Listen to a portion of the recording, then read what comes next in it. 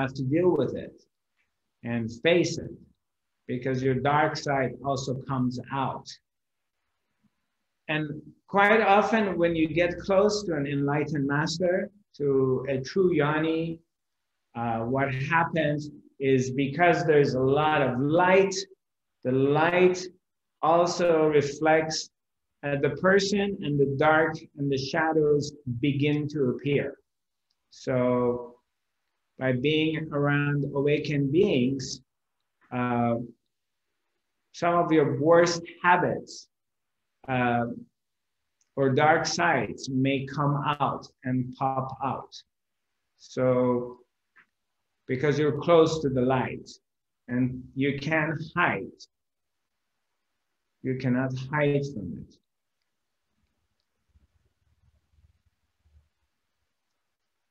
So far, does anybody have any questions? Before I continue, feel free if you want to unmute yourself and ask me a question, or you can write on the chat box.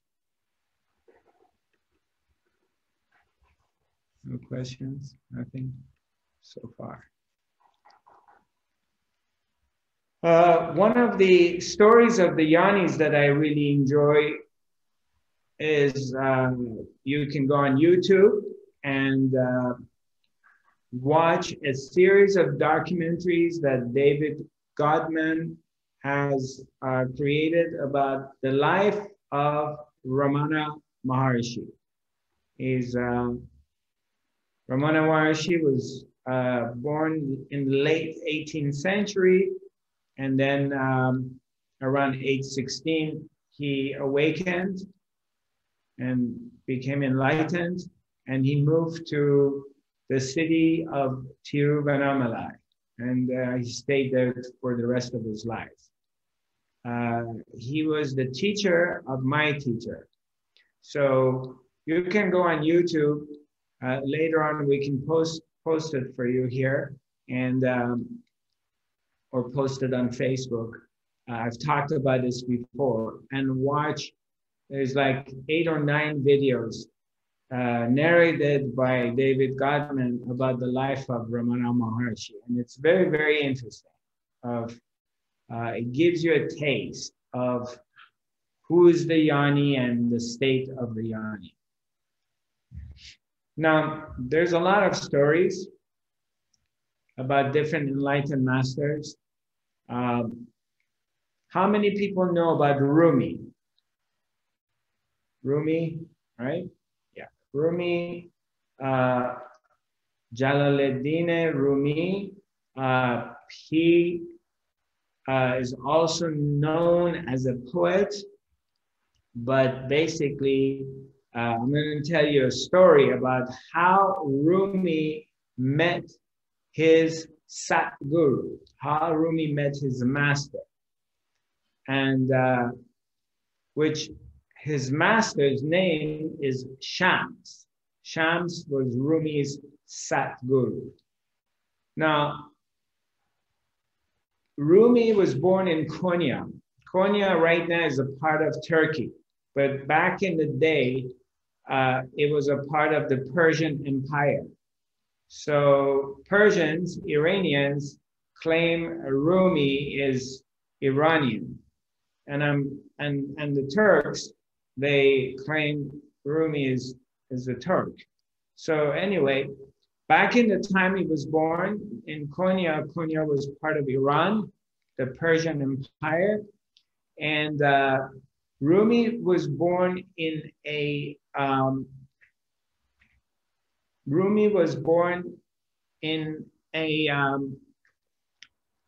Brahmin family. Brahmin is a Sanskrit word of a higher class family. And his family were very known. They were very wealthy. They were of this very top-notch class. And naturally, Rumi got initiated in priesthood, and he had interest in priesthood, and he started to studying all the scriptures and literatures And for years, I think it was about maybe 40 years old, 45 years old.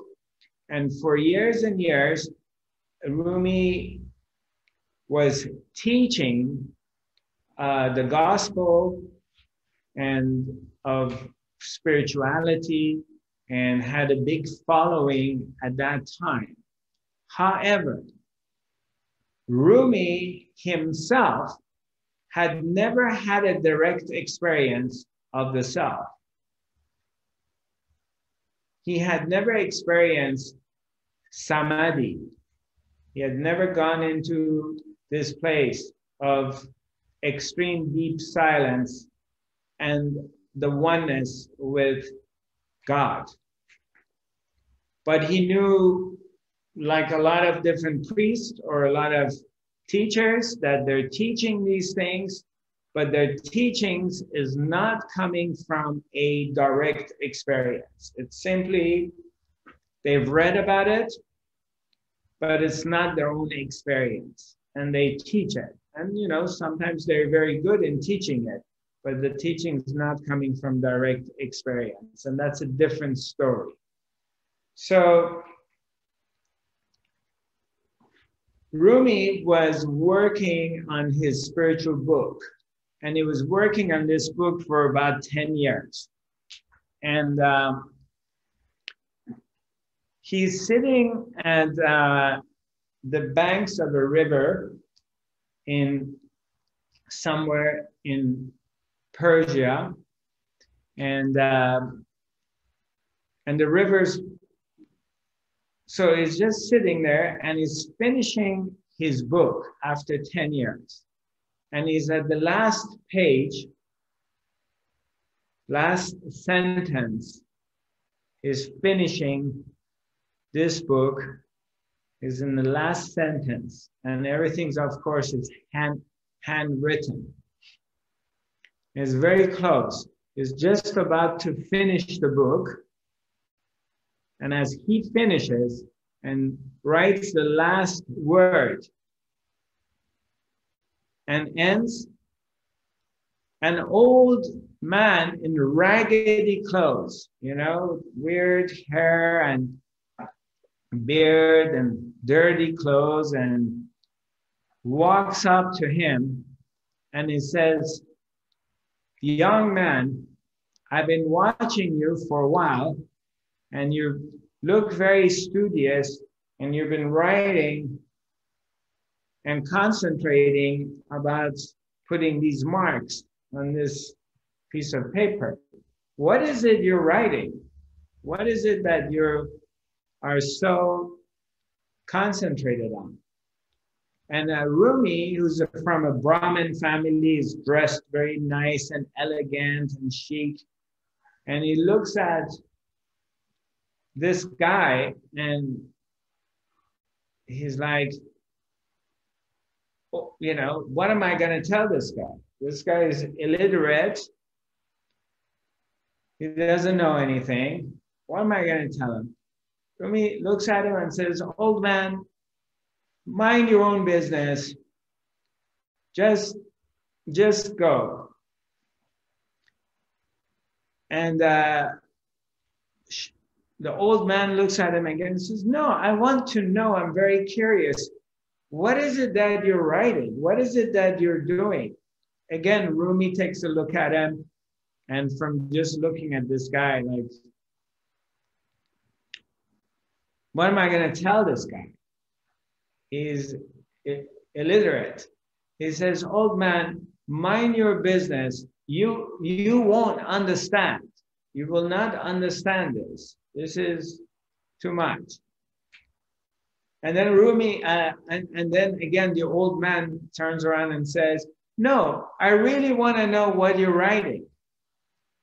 And by this time, Rumi is like, "My father, old man, gentleman, please move on. You don't understand these things. It's not for you."